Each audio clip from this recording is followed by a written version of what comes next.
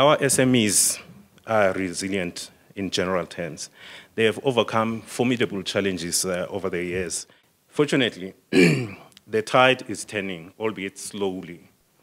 Monetary policy is expected to start easing towards the end of the year. The Reserve Bank has so far kept the interest rates unchanged for the better part of the year. Most economists are now expecting at least 2 cuts of interest rates during the second half of the calendar year.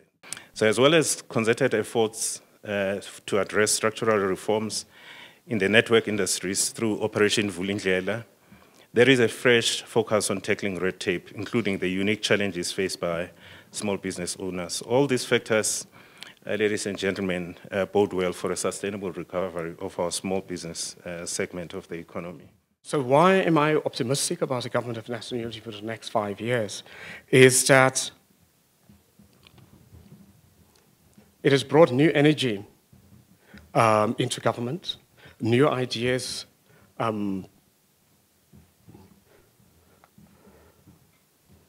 into government, new ways of doing things. So it's not only the new energy, but a new energy may actually push the ANC also to deliver.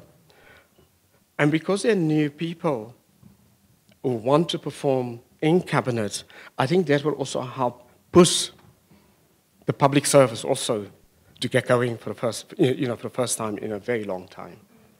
And so that makes me optimistic. So it is almost an ecosystem of changes.